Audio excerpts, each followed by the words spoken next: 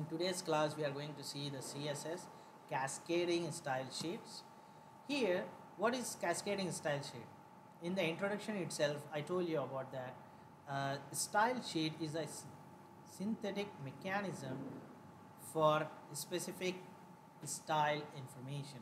Means normally, uh, if we say this CSS will help the HTML to look good, to display in a proper way with colorful. Okay, so CSS is just for giving the style to the HTML document. Okay, what is the next page? What is the next point? CSS is a language that describe the style of an HTML document. It will describe, means paragraph in which color should be there, and heading, what is the color of the heading, what is the font size of the heading, what the table size, table design. Okay, with the help of CSS you can create the style, and that style can be used in further tags. Next, CSS describe how HTML element should be displayed.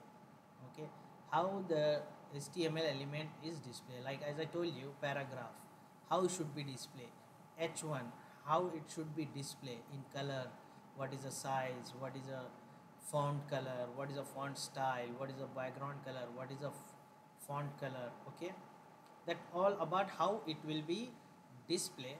That should be CSS describe how HTML element should be displayed. Okay, next, CSS style sheet are called cascading style sheet because they can be defined at 3 different levels to specify the style of the document. One thing is we have learned that CSS is used to give the style to the HTML document. In how many ways we can give? In 3 ways, that is a 3 different levels. Okay, that we are going to see. Lower level style sheet can override higher level style sheet. Means whatever the lower level style sheet, if you write, then if you have already in the same page, if you have the higher level style sheet, so this will be override this one lower. Okay, that we will see in the coming classes. Next, what is the syntax of the CSS? Selector, first you need to select the selector to whom you want to apply the thing. Okay, like here it is selected H1 tag. Okay, and this is a declaration. Okay, this is called declaration. So this is syntax. Okay, color, COLOR. In computer terminology we will use COLOR, but normally we have COLOUR. Okay, so color is blue. This property, whatever you are selecting color, okay, this is property, and whatever the color you are giving, that is a value. Okay, same way here in the declaration, font size, what is the size of this font? So font size is 12px. 12px pixels is a value, and font size is a property. Okay, so color is blue, font size is 12x, and what we call all this is called declaration. Okay, so this is a simple syntax. Okay, today we will going to just theoretical part. The next class we will see the practical. Okay, level of style sheet. Okay, the 3 level of style sheet in order to lower level to high level and are inline, document level, and external. So that means if you write the code inline at in the same HTML code, and again you have given some other code in the same document, so this will be apply this will be override. Okay, override, and it will display this information. Okay, next. So here, what is inline? Inline style sheet applied to the content of the single HTML page. Okay, inline style sheet applied to the content of a single HTML element. What does it mean? Means like if you have given P, okay, P, and whatever you are writing this ISL engineering /P. So this is element. Only for single line element can be applied when you take the inline style sheet. I will show you the example also. Document level style sheet applied to the whole body of the document. Means it will apply to the whole body /body.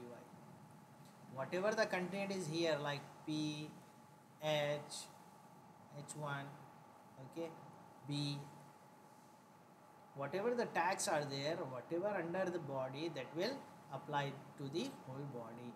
And what is the external style sheet can apply to the bodies of any number of documents.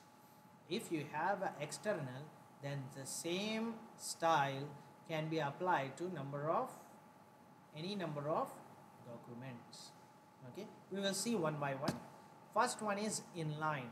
An inline style may be used to apply a unique style for a single element. Take the example of this H1, and whatever you are writing, this is attribute. Okay, this is called attribute, and this is element.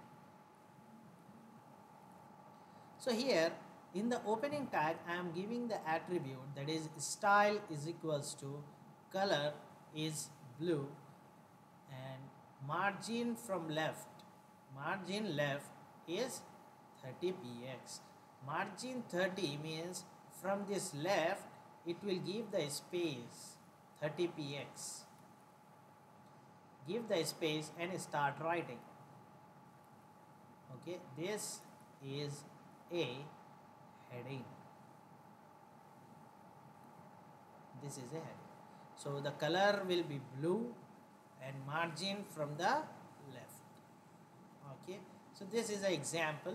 To use inline style, add the style attribute to the relevant element. The style attribute can contain any CSS property. So what is a color?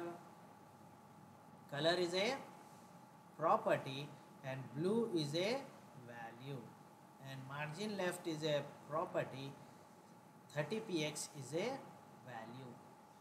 Okay, so this is inline. So if you want to give any unique style for a single element, okay, so you can give like this. Next, inline style specific format, like style sheet appear as value of the style attribute. General form: style is equals to property 1 value 1, property 2 value 2, property 3 value 3, so on, property n value n. Okay, the scope of an inline style sheet is content of the tag. So this is like syntax. You can say syntax of the inline style. Style is equals to property 1 colon value 1. If you want more properties, then you need to use the semicolon. Otherwise, no need of semicolon if you have only one property. Okay, next one is internal or document level style sheet. This is second one. And internal style sheet may be used if only single page has a unique style. Means if you want to give a single page in a unique style on the web page, so you can apply this. So internal styles are different within the style element inside the head section of an HTML page. This is very important. When you are giving the internal level style sheet, you cannot write inside the body. You cannot write inside the body tag. Whatever the CSS code you are writing, that should be right in the head tag. And in the head tag you need to take style tag. Okay, you need to take style tag. So this is about head style. So whatever you are writing style, so how the syntax is, you need to take the selector, you need to select the selector, body, bracket open, background color is limb. You can write red, you can write blue, okay, you can write maroon. Okay, so this is the body color will change from white to limb or red or blue or maroon, any color, whatever you color give, the background color will be changed to that color. Okay, next h1 is color is equals to maroon is to current color is to maroon, and margin left is 40 px from the left. So this is a simple code, and whatever you are going to write in the body, whenever, how many times you will write h1, this any number of time, it will apply the same format. It will apply the same format.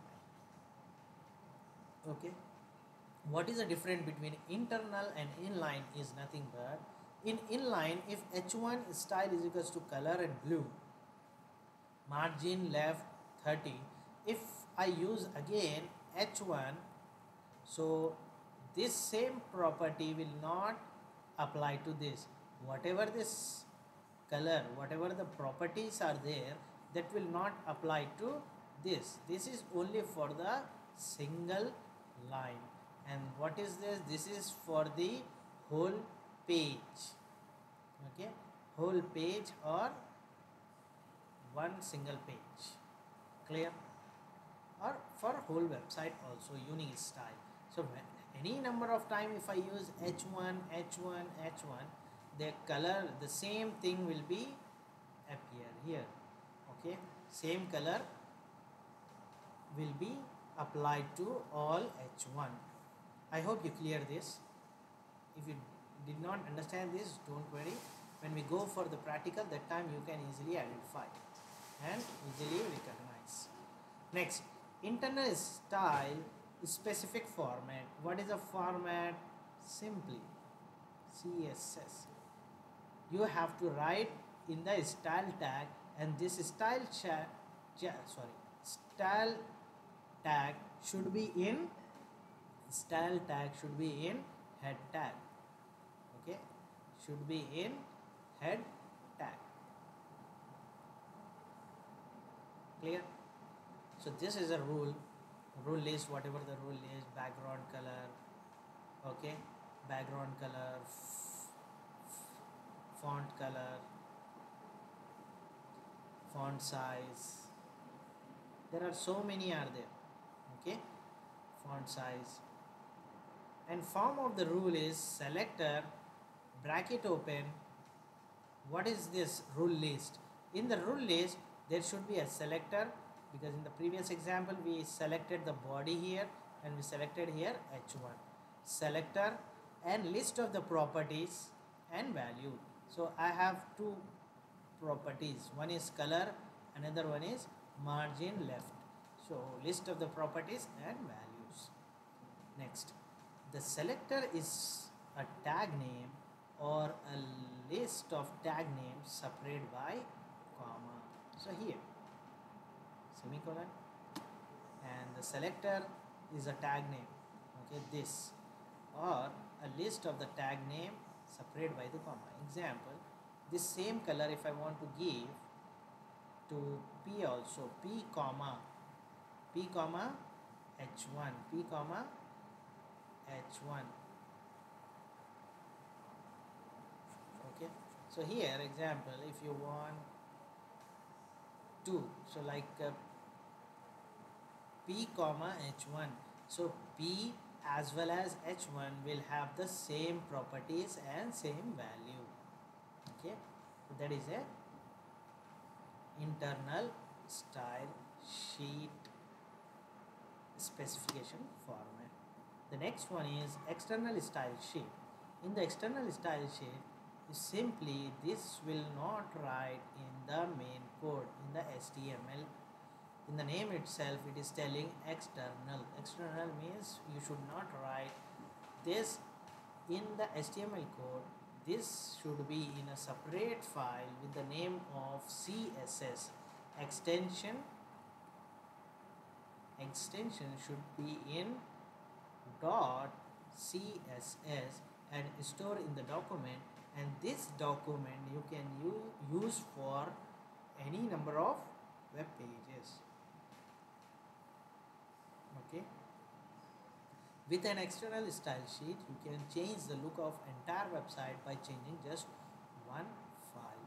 If you uploaded one file .css and give the link, then whole page will be changed. The file should not contain any HTML tag. The style sheet file must be saved with the extension of CSS, as I told you just now. Each page must include a reference of the external sheet file inside the link element. The link element goes inside the head section. Okay, so just remember that if you want to write the internal and external, that should be in the head tag. In internal we will use the style tag. Okay, we use the style tag, but in the external we will use link tag. Link, REL, relation is equals to style sheet. Okay, type is text or CSS, and what is the reference? href is equals to mystyle.com, sorry, mystyle.css. So it's up to you, whatever the file name you want to give, just give a .css. Okay, so this is about external style sheet. Okay, what is external style sheet? Once again I will tell you this. So here in the external style sheet, the link tag is used to specify external style sheet. Okay, next, within link, the relation attribute is used to specify the relationship of the link to the document in which the link appears. href attribute of link is used to specify the URL of the style sheet document. So whatever we are using here, REL, okay, href and link, this is all about three things: link, okay, and relation attribute, then href attribute. Okay, link tag, relation attribute and href attribute. So this is about the external. So in the external, how will you save the file? Is nothing but open the notepad. Okay, open the notepad, open notepad and write this code, all code. Body, drag it open, background color is light blue. Okay, close. H1 color is navy, margin left to 20 px. So you can take here P or H2, any command, any selector you can use, but that should be separated by comma. Clear? So this is, and save with this, save the file with the extension of CSS. So you can write anything like my style dot CSS. Clear? So here next one is type of selector. Before going to type of selector, just I will quickly review. Like we have the 3 levels of style sheet. First thing, style sheet is used to decorate the HTML code to appear for the good appearance. And there is a 3 levels: inline style, document level style, and external style. Okay, in the inline style there will be for a single line code. It will apply the style. Next one is style. This is a specific format, property 1, value 1. Next one, internal or document level. This is you have to write in the style tag, and the style tag should be in head tag only. Okay, if you write this, what is the advantage of this means, if you write the h1 code here, so any number of time whenever you use the h1, it will apply the same code to this h1. You don't need to write again and again. Okay, this is the advantage. Next, external sheet. In the external sheet you will save the file with the extension of .css, okay, and store in your computer. Whenever we need, we'll take the link. Relationship is style sheet, type is equals to text or css. So here href is my style.css. so what is this link? Link is to specify external style sheet, and relational attribute will give the relationship between link document. href is like a URL, uniform resource locator. Okay, this is